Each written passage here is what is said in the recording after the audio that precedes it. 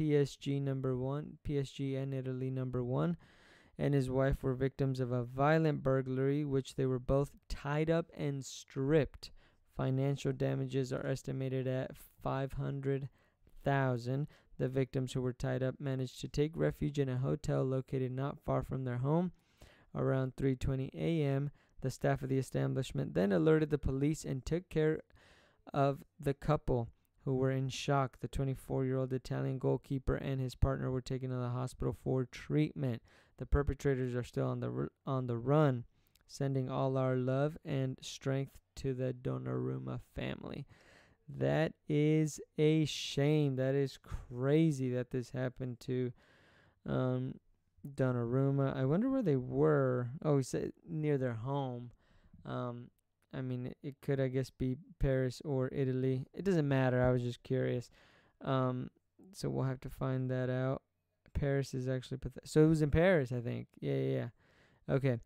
Anyway, well, what a shame. We are wishing, oh my God, strength for sure to Donnarumma and his family. I mean, what an insane ordeal to go through. Again, no matter who it is or whatever, to go through something like this is absolutely brutal for him and his partner. Him and his wife. That's so sad. What a shame. And we are watching. That sucks, man. Poor Donnarumma. Poor Donnarumma. Wish him the best.